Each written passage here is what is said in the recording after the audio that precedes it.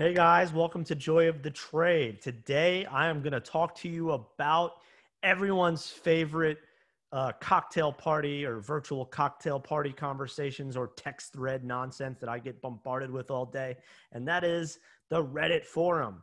And what I really want to focus specifically on with Wall Street Bets is the new silver play. Let's talk silver today. Silver is the dead giveaway that these are pros behind the Wizard of Oz curtain of Wall Street Bets and Reddit. And I'm going to show you why. I've been having this back and forth debate with a lot of people that want to have this, they want to hold on to this fairy tale that the little guy, David and Goliath, and David is sitting there at his house and he figured out how to beat the big bad hedge funds in Wall Street. And he did this all on his own while working IT for some crappy company in the middle of wherever. That's all BS. These guys are pros. And we saw with GME, they knew how to manufacture a short squeeze with the delta hedgers by creating a gamma squeeze, which isn't something that people sit around in their pajamas knowing. Those are professional dealers, those are professional operators that know how to do that. That's number one. So we saw that with them. Number two, it's even more nefarious from that perspective in the sense that these guys knew not only that it was 140% short of the float. I see that on Bloomberg. Everyone sees those sort of things, that it was extremely concentrated bets. They knew how the market was positioned from an independent player standpoint, which means they were talking to people on the inside.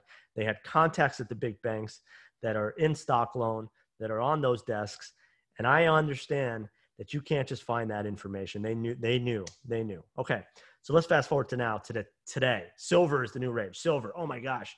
I've had house husbands at home texting me, oh, silver, let's get into SLV. And I'm like, first of all, guy, silver's not a stock, okay? Silver is a commodity. It's a $1.6 trillion market. It trades physical, it trades with futures, and then it trades with the SLV ETF. So this isn't your short squeeze, ETF, garden variety, same thing as GameStop. This is a different beast.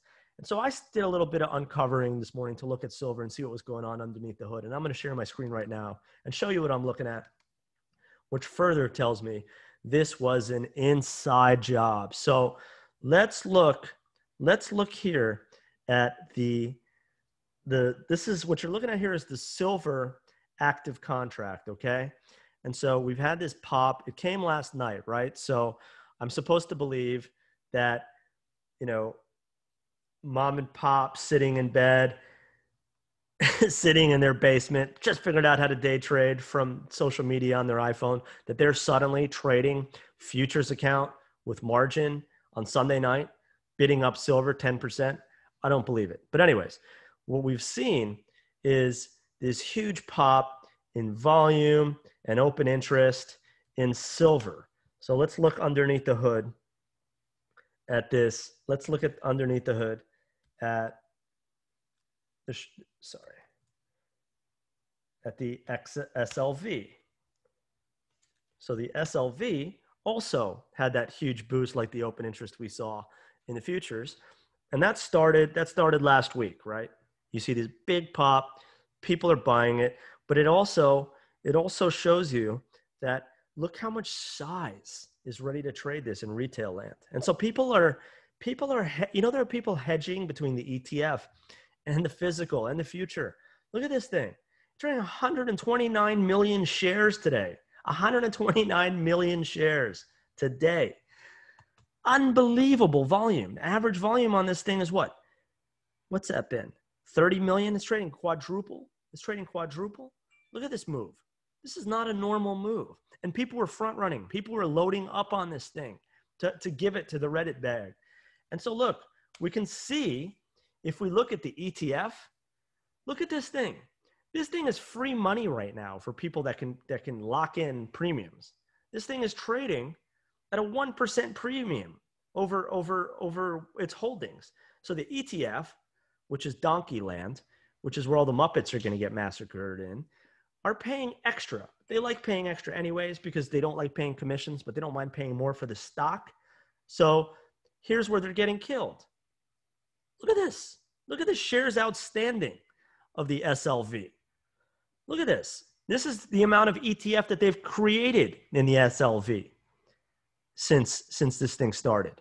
Look at this thing. It's doubled since last year. So people have been coordinating these things for a long time, and it's going to go on and on and on and on and on. But don't think that this is some little organic David versus Goliath story. These are shrewd, slick operators that know how to use social media. They have good trades that they're doing. I'm not going to disrespect how they're positioning to their trades. I do suspect that there's going to be a fallout from this from a regulatory standpoint, but I digress. That'll be a different thing. If you like this video, if you like what I had to say, check out joyofthetrade.com. I'm Jeff Zananiri, and I'll talk to you soon. LFG.